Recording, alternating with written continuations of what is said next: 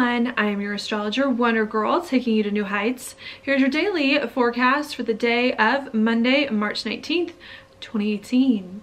Now before I get started, a few things. First of all, sorry I didn't give y'all a horoscope yesterday. This new moon was something crazy. I woke up feeling like a totally different person. I don't know, that doesn't happen to me all the time. I think that happened also on like the Scorpio new moon last year, where that happened, but this one was like super intense. I feel like, I mean, it was kind of in a square to like a bunch of my planets, but I just was feeling different. It wasn't like a bad thing. It wasn't a bad thing. But it was just kind of different, and I just wanted to make sure that I was in the right state of mind if I were to give you a horoscope. So that's why I kind of just held off on that. But here I am today, yeah, to give you one. So I hope y'all are doing well. Sorry I also haven't been in the comments as much, at least on YouTube. I do want to, but for some reason lately, trying to think, why would this be? Maybe it's all the Pisces stuff. I've just been feeling like I need to just take a break to not constantly be looking for the likes and the comments, and to just chill out for a second to get right with myself. So that's why I haven't been in the comments, but you all know I do like to respond, and I hope to start to do that more later on. I feel like I'm like so close. I'm like this close to finally feeling like I've got my life in order and like I'm controlling my life and it's not controlling me, but I'm not quite there yet. So we'll see about that. Hopefully I'll be feeling much better. Let me just fix my light. Hopefully I'll be feeling much better by the time we get to May, where I really think things are going to start to feel much more stable, stabilize out a bit. So that's what's going on with me, just to give you a little bit of update. Also, of course, wanted to remind you by Mercury retrograde webinar happening this week, this Thursday, March 22nd at 6 p.m. Mountain Time, because Mercury does go retrograde on Saturday. So please, if you haven't signed up for that, please do. We're going to talk about what that is all about, and of course the most important days going on. I think, and you know, I've been telling you all for weeks now, our life has been changing in a major way to be someone new, to do some new things, to do some things that are different. And now that we are living this new life, now that finally Mars is out of Sagittarius, it's time for us to do things to a different set of rules. Do things according to our new life and not according to our old life, which no longer exists. We no longer are these people we thought we once were, all right? And really needing to adjust our perspective now to get on board with this new person we become and to do things differently, all right? So that's what we're going to be talking about. If you're interested in that, sign up down below. All right, so that's what's going on. Hope that, yeah, hopefully that helps shed you some light on what I'm dealing with. Now for your horoscope, we've got the moon hanging out here in Aries. Of course, bringing our attention to doing things, making things happen, doing some things that are important to us, acting, doing all of that, okay? Especially coming off of a new moon, good time to initiate plans or to prepare to act in a very big way, especially with the moon hanging out in Aries. We want to start doing things. Now at the end of yesterday and into today, this moon that was in Aries was in a conjunction here with Venus and with Mercury. So that was bringing up yesterday a lot of thinking here and maybe conversations about ourselves, about who we are, about what we want, about what makes us comfortable in life, about what we love, with Venus involved. Could also brought up some conversations and some thoughts about relationships and about money. I think we're just trying to figure out how we need to act, to do things, to feel more comfortable in our life, to work better with relationships in a way that works for us, and to organize our finances better. All right, with the moon right after this Venus-Mercury thing happened, to making a trine to the North Node, I think it was very positive for us, whatever was going on at the end of yesterday. If we were taking the time to think about what we need to feel more comfortable about our relationships and about our money and what we can do to feel better about that, I think it was helping us where the North Node is to be happier, to lead our life in the right direction, to get more comfortable, to figure out what our heart needs, and to do some things to just feel better. So I think it was very, very positive what was going on at the end of yesterday and in today. Then once we get to today at 2 a.m. Mountain Time, the moon then comes off of this North Node and Mercury and Venus, and it makes a square over to Pluto in Capricorn. And I think what happened is that at the end of yesterday, I like to think we're getting some insight about who we are and about what's important to us and about what we need to do to feel better and to feel happier in life. And I think after we did that thinking yesterday to get the insight, I think what we realized first thing this morning is that maybe we need to make some changes in our life in order to bring more of that happiness in order to bring more of that comfort in order to bring more of what we value into our life, whether that's financial, relationships, any other way happening. And I think at 2 a.m. this morning, we start to realize, okay, now that I know better what I need to feel comfortable, now that I've worked some things out in my mind, what do I need to change in order to start to do the things that really can help me do what needs to be done, all right, at 2 a.m. in the morning. Then after that happens, the moon kind of just hangs out until 1 p.m. Mountain Time. So now we're talking in the afternoon. And at 1 p.m., the moon then moves further through Aries and comes into a conjunction with Uranus. So what that could bring, 1 p.m., unexpected things happening. Unexpected things either that happen to you, about your identity, or you yourself doing something unexpected in some way. Okay, what I think this is going to bring personally is a big chance for you to get insights about your life, and I want to say to step into your freedom, to express yourself more authentically about what's been going on.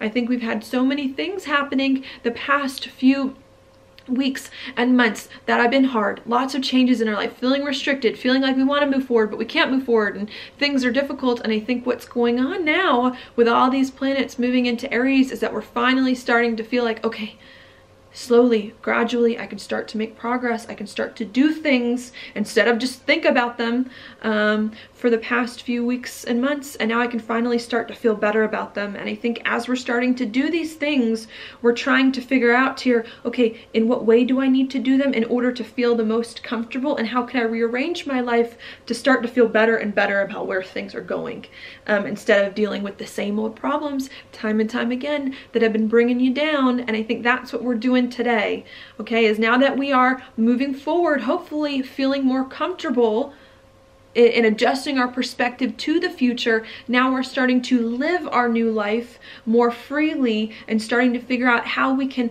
bring more of that comfort and bring more of that excitement in what we need to change. And I think when we get to the moon conjunct Uranus coming in, we start to get more insights, more unexpected things happen to help us understand what we need to do now to catapult us into this new life and really begin to break the bonds with an old life, especially with the sun moving into Aries 2 days from now. I think we really are beginning to be catapulted into some new life, doing things differently, where the past and going back to the past is no longer an option like we thought it was a few days ago. All right, and I think that this is what Uranus is doing.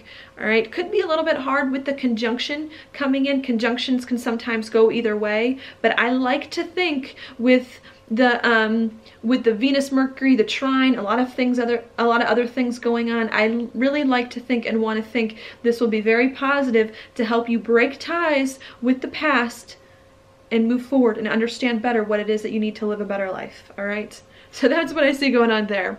Then after that happens, at 9 p.m. Mountain Time, the moon, 8 p.m. Mountain Time, the moon enters Taurus. It leaves Aries and enters Taurus right here.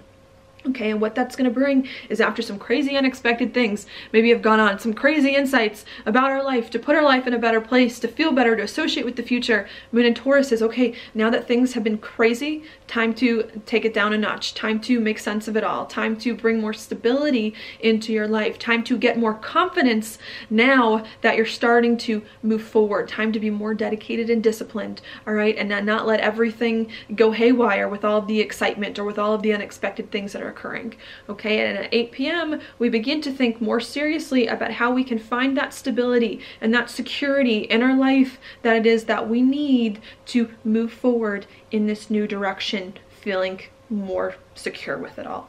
Okay, so that happens there. Then at 9 p.m. Mountain Time, right after the moon enters Taurus, it comes into a square right here with Mars, which just entered Capricorn.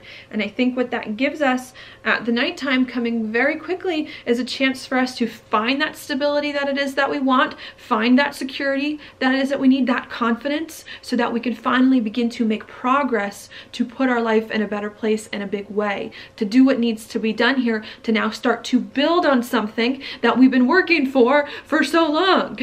And as to where it's been hard for us to feel like we can finally take all this new stuff and move forward on it, the moon coming into Taurus while Mars moved in Capricorn is saying it's go time now. It's go time. Like it's no more about experimenting, whatever. It's time for us to start to find more of that security in our life, putting our life in some new direction that we've been working out for quite some time, and it's time to actually do it and to move forward on it and to feel more stable and secure with what we've been working on. All right, so that's what's going on there. And then after that, tomorrow, 10 a.m.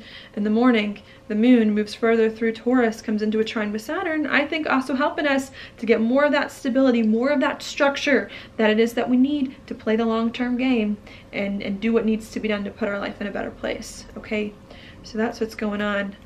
I'm not gonna lie, I like the astrology. I think it's gonna keep getting better than it has been the past few months from here on out, for a little bit at least. So I'm very optimistic. All right, now other stuff going on in the background is the sun in a conjunction with Chiron exactly. So even though I'm very happy about what's going on with the astrology, there still could be some lingering feelings from the past that come up today that are hurtful to us. And I think what we're really trying to do here is to kick those bad habits, to kick those hurtful things that are bringing us down, to come into new chapters with them and to move forward. And I think gradually this week, what you're going to find, especially when the sun moves into Aries on Wednesday, that the past is no longer an issue. And I think we're finally getting that picture. We're finally understanding. Maybe there's still some hurtful things that we have to deal with today that we still haven't dealt with, but I think we're figuring it out now. I think the worst is over and we're starting to move forward in a better way. All right. So that's what I see going on there. We also do have the sun coming into a square with Mars, even though it's not there today, bringing, I've said in all your weeklies, your weekly horoscopes are coming soon, said in all your weeklies, bringing lots of action, lots of motivation to do things.